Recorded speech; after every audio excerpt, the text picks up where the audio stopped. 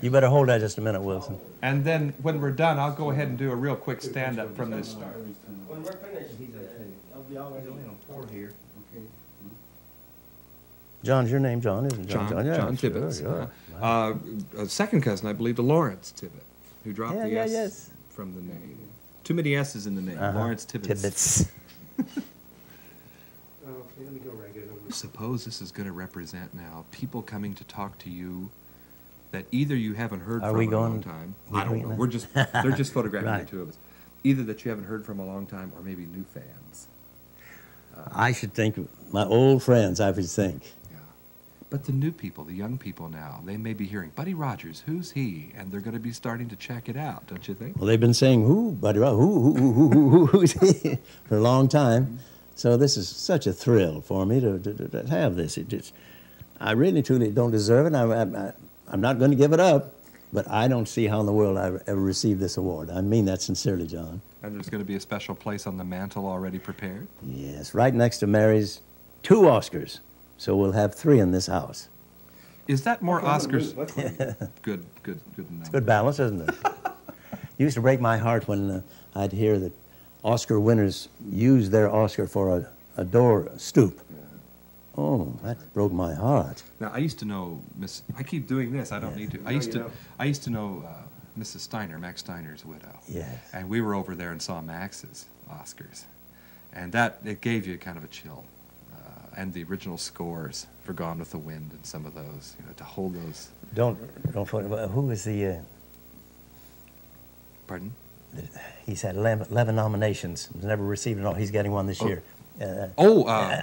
Somebody's. Spielberg? Spielberg has. No. The movie has 11 nominations. No. Now Houston is up, but I think he's won before. This is a choreographer. Someone I read in the paper that he's been nominated 10 or 11 times. They're giving him one. I know Geraldine Page has been nominated. I think 12. Yes. So this might just be it for her. Yeah, and her new film, Trip to Bountiful, is really nice. I hear that's beautiful. Have you had a chance to get down to the Academy now and see a lot of the...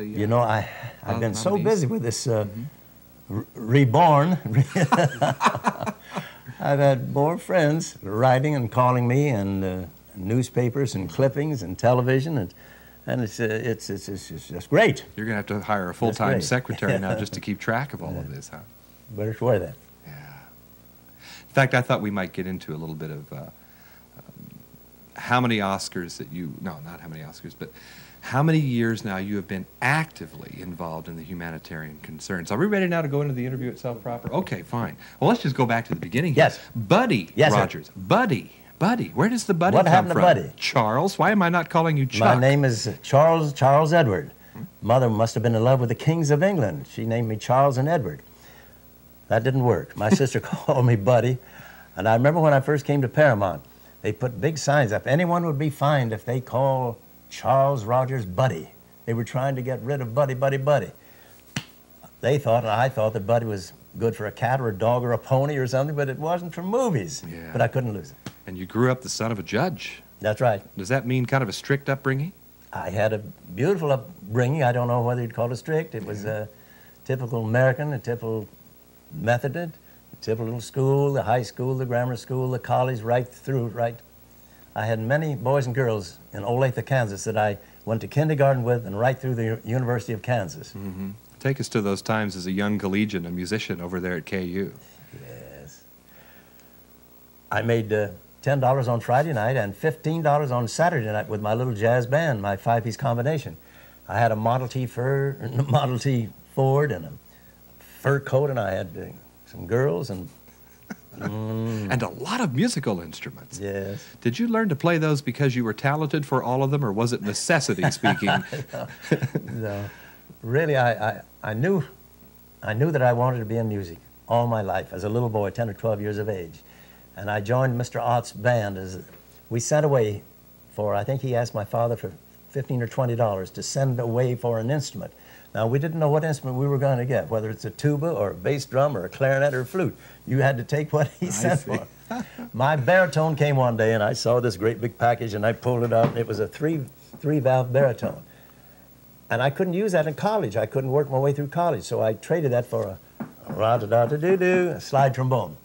And so in college, I played the drums and then the trombone at the same time. That was on $10 a night. Necessity was the mother of invention. You had to learn to play. That's right. Now, how long were you at KU before suddenly that call came from I Paramount? had 3 years up on the hill, and I had a letter from Dad. We wrote letters in those days, although Lawrence was just about, what, 20 miles away from Olathe. Mm-hmm. And Dad says, Mr. Andrews, who owns the theater in Olathe, came by, and he said they're looking for 10 boys and 10 girls from throughout all the colleges in the United States for a first school of acting. And Dad said, buddy, why don't you try it? I answered Dad's letter, said, there are too many football and basketball players in my fraternity house, the Phi Kappa Psi house. So I said, no, Dad. I had another letter from Dad. Dad says, son, tears in there. You've never failed me. You've never failed me. Do it for me. And I did it for Dad. Never thought I'd receive a call from Paramount. And about 9 or 10 days later, they invited me to come back to New York, to the School of Acting. Now, in these days, sound had not yet arrived. See, they were teaching us how to act without a voice. Right. We had no idea that we'd ever have to use a voice. We would learn how to use the eyes and the gestures, and they taught us how to hold a kiss 3 minutes without laughing. That was so important. And there you were, a musician without sound. They were teaching us how to roll down the stairs without hurting yourself. They taught us everything but how to act. Now, when did you get the news that from New York? Yeah, when I graduated from Paramount School, Mr. Lasky called me in and said, buddy, we've decided to get you uniforms.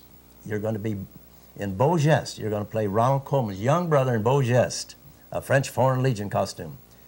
And they sent me to this costuming company with the boots and the thing.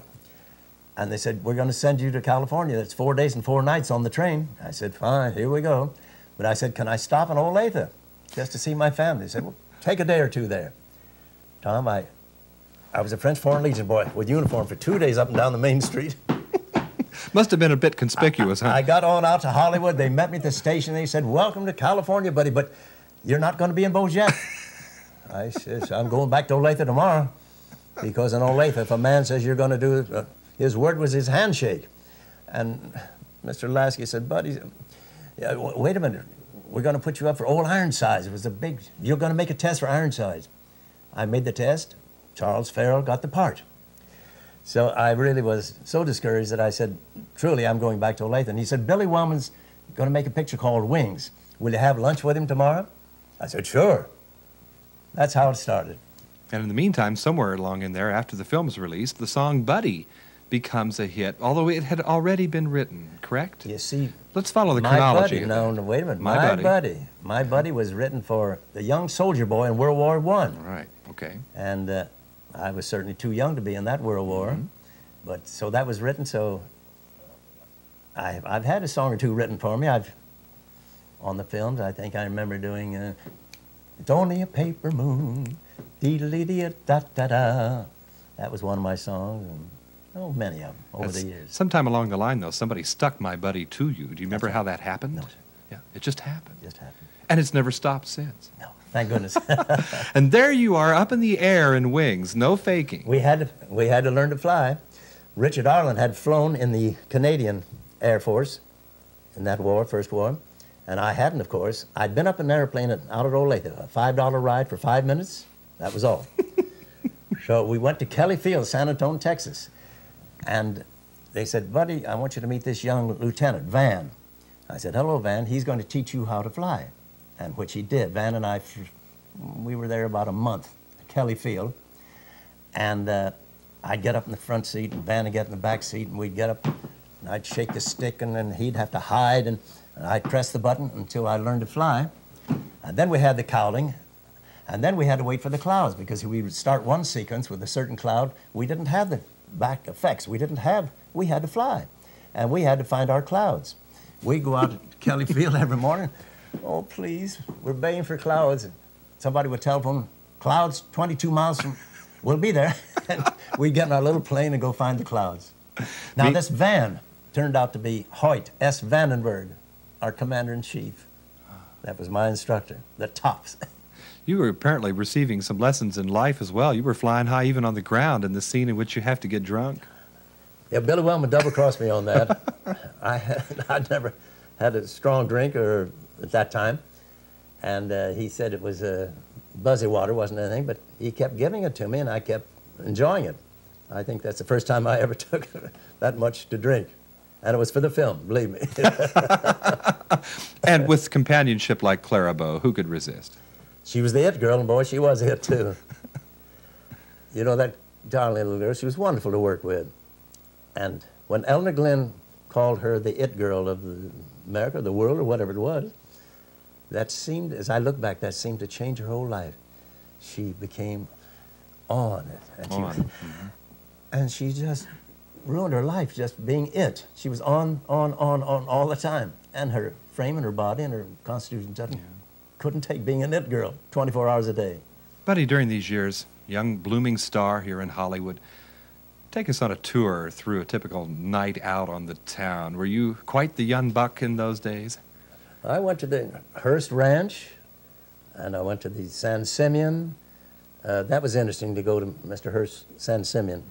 We'd go to Glendale and meet about 15 or 20 of our friends, stars and who, and Mr. Hearst's private train would come into Glendale there, and we'd all board it, 20 or 30 of us. And I think it was about a 5-hour private train trip to San Clemente, or San Simeon. San Simeon. And we'd stay all night on the train, and 7 o'clock in the morning, all these big Cadillac 16s would be lined up. We'd go up in the hills, up to the palace. It was a thrill. There were times where you must have pinched yourself saying, how did I get here? I know, from Olathe. Yeah, exactly. You know, sweetest thing, when Mother went to heaven and left me, just before that, she said, honey, I've got to tell you one thing. She said, you should have stayed in Olathe. You'd been happier, healthier, wealthier. It'd been much better if you'd never gone to Hollywood and stayed in Olathe. And maybe she's right. But you wouldn't have met Mary. Ah, that's right. Comes 1927, My Best Girl. I'd finished Wings. Hope Loring had done some of the writing on Wings. This woman writer, famous writer. And she said to me one day, Buddy, what are you going to do next Monday right after lunch? I said, no. She said, meet me in front of Paramount. I want to take you someplace. I said, fine. I met her. We drove to another studio. We drove in this big studio, and we drove up to a big bungalow there. And she said, Buddy, go ring the doorbell there. I'll just park the car. And I went, and I pushed the buzzer, and the door opened, and Mary Pickford arrived at the door. I had no idea. Of course, I knew who she was, of course. She's the most popular name of anyone in the world in those years. And it seems as though I was there in order to see if Mary might want to test me for her leading man. And the next week, I made the test. I'm up in the dressing room, and I see 3 other young men make that test ahead of me. I knew that I wouldn't have a chance. I was that frightened. They finished, they called me, and Mary met me. Come on, buddy, come on, I want you to. She wanted me to win that role. It was amazing. She helped me. She put her little face up against mine, and all of a sudden she was helping me make this test. And it seemed like, as I look back, she wanted me to win that part. Yeah. And you won her? I did. Not many people marry a dream. She must have seemed like a dream to you at times. She was an amazing woman. You see, she was financing, she was the manager and the president of her company, and all that, and yet on the set, never one word, she would not criticize anyone. She was, yes, sir, yeah, of course. Of course, at lunch, I suppose she could tell the other people what she would like to change or what she would like, but she was marvelous to work with. Marvelous. Take us to those years in Pickfair. Now, she retired from the screen in *33. You were continuing to make films, but yet you'd have really devoted more of your time to off-screen activities, did you not, by the mid to late 30s? It seems though I was so interested in the music. I'd have my horns on the set, and I was playing them all the time, and I'd make a movie, and I'd get a kind of a bad review, and I'd say, oh, I'll get a band. Always the band. And I did that. Rudy Valley says, Buddy, get a band, so I got my band. And it was thrilling, the one-nighters in the theaters with the band. Then I'd get a script, call for a movie. I'd make a movie, and then go back to band, movie. But made movies in England, made movies all over. But it was a beautiful life. It was a great, great life. I've always wondered if I'd stayed on and not gone with a band all over the country in the theaters, if I'd improved and been better off. I wonder if I could learn to act. I'll always want to think. wonder if I could have done any better. In the meantime, you're living in a way of life that most of us can only dream about. You are almost on top of the world out here. And I guess you have carried a part of that world here now to your new home. You have kept it here, haven't you? When Mary was a little bit ill the last year, I said, darling, I don't want to stay in Pickfair if you leave me. And she said, well, why don't you take part of this property? We had acres and acres at that time. And I said, I'd rather do that. And so we designed a small house, this house that you're in right now. And Mary helped me on this and this and I did before she went on to heaven. So she knew where I was going to be. And I'm amazed and delighted to see a piece of Olathe here, too. Yes. Tell us about that. I'd heard about this post office that was out in front of the grain store in Olathe. And through friends of a friends of friends, I was able to buy that post office. And this post office will be rolled out in front of the grain store, and you've seen it, the size of it. And it has about 50 or 75 little boxes. And the farmers would ride up on their horse or on their buggies and get their mail and post their mail, and then at nighttime, the post office would be rolled back into the store. In a way, you've kept Olathe with you, too, in that you've helped endow and support theater. That must be a particular source of satisfaction to you to know that bearing your name in Olathe is a theater where productions go on at this moment. I'm quite involved in it. I hear from them all the time, and I encourage them. I go back for the Buddy Awards, and it's thrilling to have that. However, there were only 2,000 people in Olathe when I was a young boy in high school. Now, I must be awfully near and say there are around 50,000 people. Kansas City moved right into Olathe. So I don't know. My father, who was editor of the newspaper, Dad knew the names of every person in Johnson County and the children, their first names.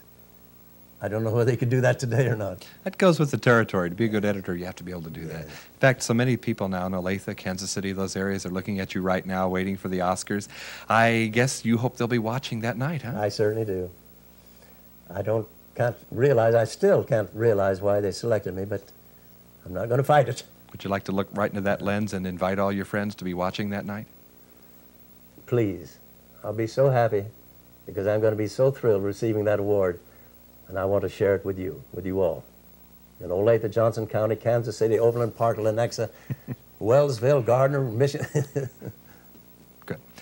One last thing about those humanitarian activities. We don't often know enough about how it is that people help other people in show business. But yet through Variety Club and so many other activities, actors, people in this industry, they know how to help each other out, don't they? Tell us what you have done over the years. Let's put that another way. What have been some of the activities that you have been involved with? Well, Mary and I became involved in the Motion Picture Home. She was one of the founders of it. And we've stayed with that all these years. And Mary was always involved with the Jewish Home for the Aged. I've kept up everything that Mary ever started to do, and I've been able to follow through with everything that she's ever wanted to be associated with. And that's the USO, that's the Red Cross, that's the Salvation Army, that's the University of Kansas, that's UCLA, that's USC, that's... It's named after Jean Hersholt. And it's very interesting. I'm going to tell this, Tom, that I hope Gene Herschel is happy with this selection because he played my father in Avery's Irish Rose at Paramount years ago. And I'm proud to be his son now and then. And some of us know him also as Dr. Christian. Yes. Yeah. Okay.